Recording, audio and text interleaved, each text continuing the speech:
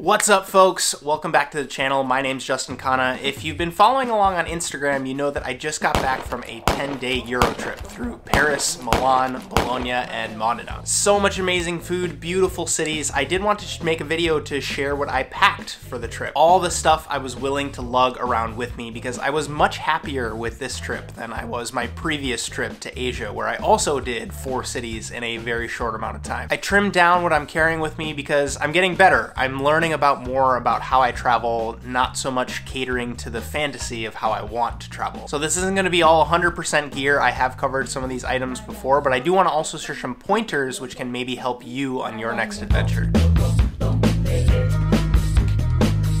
So 3 goals with this video. 1, I do want to update my kit page, my travel kit on kit.com. That's on the agenda. 2, I just want to hang out with you folks and chat gear because that's what I love. And 3, I have a ton of travel movies coming out. I shot almost 4 travel movies while I was on the road. So this video should hopefully serve as something that I can point back to show you how I made all of those travel movies in a short amount of time, how I was still able to enjoy the moment, how I didn't get too caught up in all of the gear that I was bringing, and how I didn't drive my girlfriend crazy at the same time. So I took the bags that I brought with me, I filled them up with all the gear that I want to cover, so we'll just go through them one by one. We'll raid my bag and figure out what's inside. So starting off with the suitcase, this is the Timbuktu Co-Pilot Roller in the 22-inch size. This complies with most of the international traveling standards, so you can just carry this on the plane, don't have to deal with baggage claim. Back this up a bit.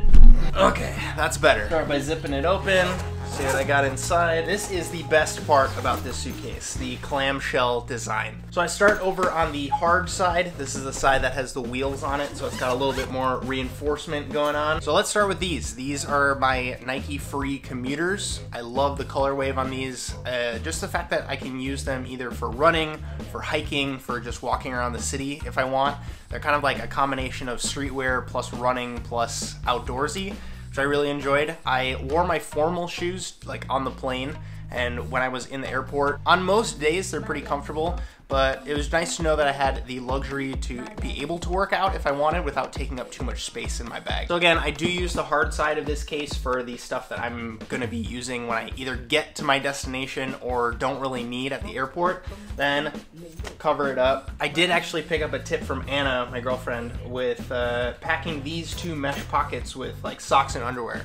So first of all, these merino wool socks are amazing. I will link them up in the description. I love ankle socks, but my feet sweat a lot. But these are the best because they regulate your temperature and they make sure your feet don't sweat too much or stink at all. Speaking of underwear, I still love the Ex Officio boxers. They are the best, again, for regulating your body temperature, making sure it doesn't smell. There's also quick drying, so I used these for India a ton last year, where I could just wash them either in the sink or in the shower and then hang them to dry. They're literally dry within a couple hours, so they are the best for traveling because you don't have to bring a ton of pairs of underwear. Then going back over to the hard side, I did use these. These are kind of just packable bags, and I would use these for all the dirty stuff. The fact that all the clean stuff was in the mesh bags here, and then all the dirty stuff was there, that made sure that everything was separated, and it also provided a nice layer of kind of cushion between the 2 layers. Let's head over to the soft side. I don't think I have anything in there. We're gonna just zip this all the way closed.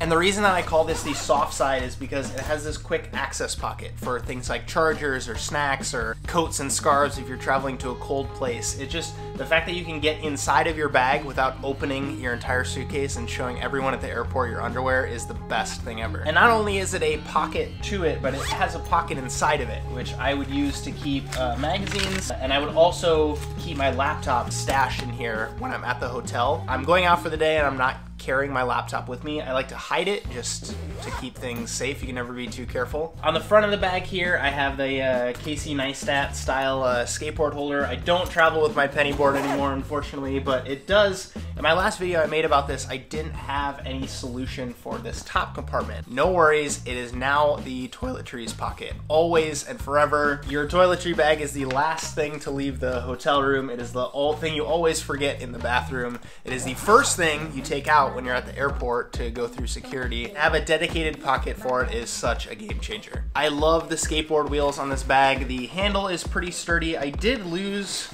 actually a cap for the handle here somewhere along the way, so that's unfortunate. Also, when I travel, I don't unpack my suitcase. I try to sincerely live out of my suitcase just so that I'm not unpacking. I don't use hotel safes. I don't use any of the drawers or cupboards and Airbnbs, just because I know for me that would be a recipe for forgetting stuff. Okay, come back a little closer here. Did you guys watch the Minimalist documentary? They had this bag, this duffel bag that they launched an Indiegogo campaign for. It's actually pretty dope. It uses a very similar clamshell design to that, has a pocket for your laptop, all that stuff. The problem with that bag is I can't use it because I have camera gear. I don't just get to my destination and then walk out onto the street just by myself. I like to have a water bottle and an external charger and a camera with a separate lens. Plus, I don't think I could give up the rolling wheels, so because of that, I really prefer the rolling suitcase backpack combo. I've swapped everything out. I've tried messenger bags, I've tried duffel bags, I've tried slings. That is the best combo, at least in my opinion, for traveling. And the backpack I'm using is new from my last video. It's still the Peak Design Everyday backpack, but it is in the Leica color wave. I don't shoot with Leica, I'm just a huge fan of the pop of red all over the bag. It's got the red inside the pockets here, as well as that awesome beige color inside. There is enough technical breakdown videos of this bag floating around the internet, so I'm not gonna bore you with those, but I do want to share with you some tips on how I use this. So I got rid of my drone, I got rid of my 70-200 lens. Everything that I carry production content wise fits into this bag, and I love that. When it feels like a big production, unless you're getting paid for the content, it's not fun to travel around with a ton of gear on your back. Let's zip it open here. I did keep my Sony a7R II, the camera that I'm shooting on with this right now, in this pocket right here. It just 95% of the time got my Zeiss 25mm f2 Batis on it. Actually did have a new accessory. I'm gonna unclip it from the camera that I was trying out on this trip, the Peak Design cuff. This made sure that I had the security that if I was on a photo mission and swapping lenses, it wasn't gonna fall. Speaking of swapping lenses, the other lens that I carry around, the only other lens that I have for my camera that I'm super happy about is the Zeiss 55mm f1.8. Gives me a little bit of extra reach, plus the bokeh on it is great for stuff like portraits. I keep a massive 128 gigabyte SD card inside my camera, so I don't have to worry about running out of space. Let's pop open this side.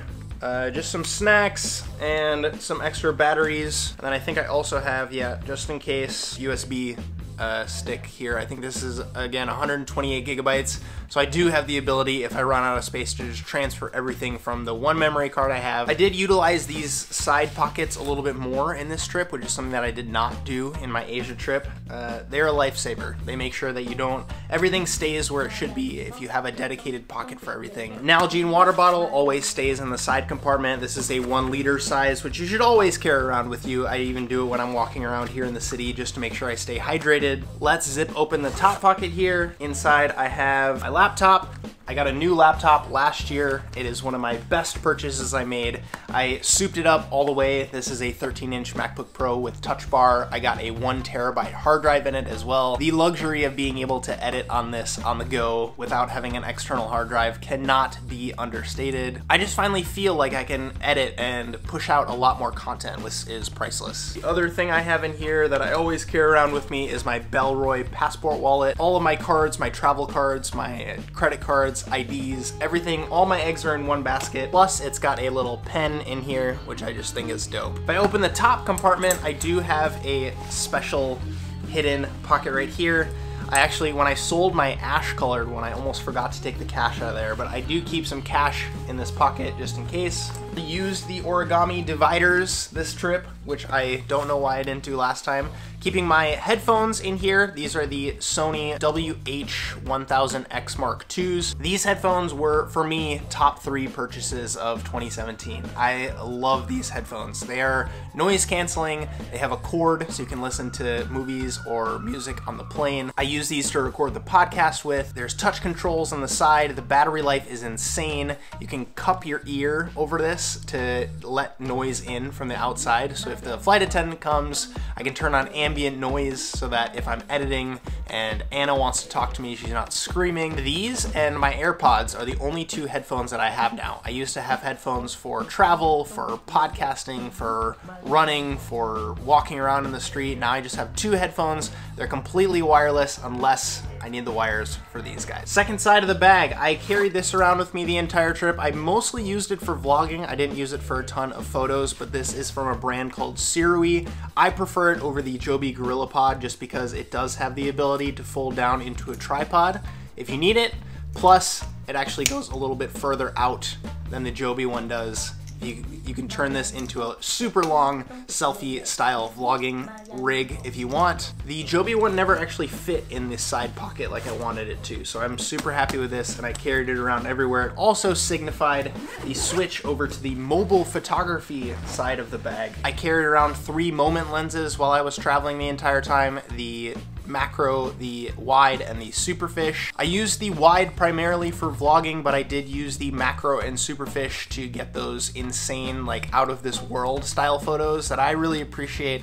Adds a really interesting storytelling aspect to whatever you're shooting. Plus it's a good way to kind of stand out and make your photos look a little bit different on the gram. Another must-have, something that I didn't really appreciate until I thought I lost it and bought a different kind of power brick. This is a Kensington Universal adapter power brick. I engraved all of the country codes on this thing, so I knew at a quick glance on which one goes for what. The thing that makes this amazing though is the 2 USB ports on the top. A lot of us charge our devices over USB anyways, so the fact that I don't have to worry about individual tiny bricks to plug into this is great, because then I can charge my laptop as well as my camera and my phone all at the same time. It is a lifesaver. What do I have in this pocket? This is where I keep all of my cords, all of the kind of peripherals, either lightning cables or micro USB or USB-C cables. It prevents the rat's nest effect from happening in your bag. My new laptop is the best thing ever because I can actually charge it with an external battery pack. I use this one from Rav Power that has a stupid amount of milliamp hours to it. It has all of the ports that I need, USB, USB-C. Also in here, I have my hyperdrive. I use this to replace all of the ports on my MacBook Pro. Yes, I am living the dongle life.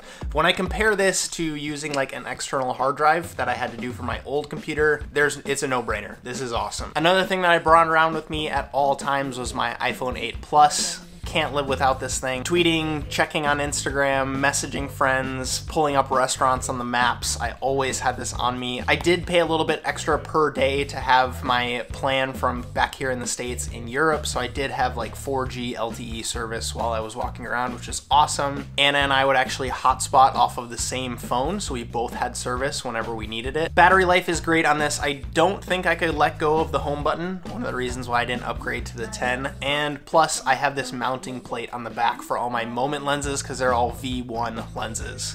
So that way I can keep whatever case I want on my phone and still attach my camera lenses to it. Last but not least, and this kind of moves around depending on what bag I have, I use this Manta sleep mask. I supported these guys on Indiegogo. It has adjustable eye cups on the inside, and it also doesn't press down on your eyes, so you can actually get REM sleep. Blocks out everything. You can sleep on your side. It's super comfortable, fleece and fur kind of stuff all the way around. Has these Velcro. Problem I had with my previous eye mask is that the band was made with elastic, and after a few weeks or months it would give out. So I personally love carrying around this thing, so I can almost guarantee that I can sleep anywhere no matter what the lighting conditions. Helps a lot for jet lag. Of course, this isn't everything that I brought with me. These are just the things that I thought could bring you guys a little bit of value, stuff I want to share that really made traveling this time enjoyable for me.